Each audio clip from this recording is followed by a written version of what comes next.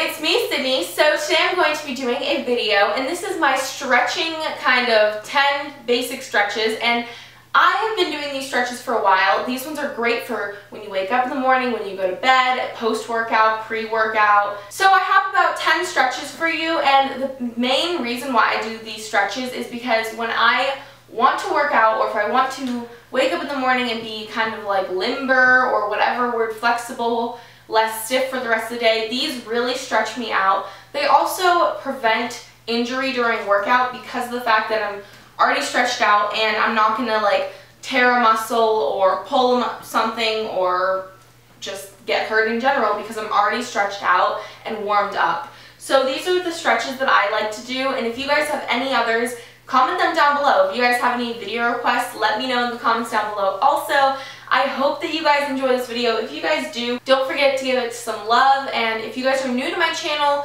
welcome. My name's Sydney. It's kind of all you need to know. You guys can check out my other videos to get to know me a little bit better. And don't forget to like, comment, and subscribe because Toasty would really want that, and he loves you guys. So I hope that you guys enjoy, and let's just get started. So there are 7 stretching benefits that I think are super important that you guys should probably know. So if you guys want to start stretching, or if you're debating on whether you should, these are reasons why stretching is so amazing for you. So first of all, you have increased movement efficiency. The second thing is decreased risk of injury. The third thing is increased blood supply and nutrients to the joint structures. So the fourth thing is increased neuromuscular coordination. The fifth thing is decreased lower back pain, and a lot of people end up having this, and this is one thing why stretching is so good for you. The sixth thing is reduced muscular tension, and the seventh thing is improved balance and postural awareness, so you can sit up straighter, you don't get a hump on your back when you're older because of having such bad posture. And stretching just has so many benefits for you, but those are just some of them. You do it for longer than 10 and up to 30 seconds of this. So any movement that I do, you can do for 30 seconds, and I recommend that, but don't bounce, because when you're bouncing, when you're stretching, you're not actually stretching, you're pushing, and it's going to cause injury. And you should just relax and inhale while you're doing this rather than trying to reach the farthest. You just want to like really relax and stretch out. Another thing with stretching is it's not going to be super easy, but it's also not going to be super intense to the point where you're like dying. And I think that it should be like a mild discomfort. So when you're reaching out a little farther, you should be able to feel it really stretching out different places on your body. So I hope that you guys enjoy, and we're going to get into our first one. So the first one is neck rolls. For this, all you want to do is roll your neck in a circular motion from side to side. And with this, don't go back, because if you go in the back and like all the way around, it will hurt your neck. The next thing is the runner stretch. All you do is stretch with your arm from the opposite side to that leg and pull it to your toes as far as you can go. What I like to do is put my head to my kneecap and see if I can really stretch my back.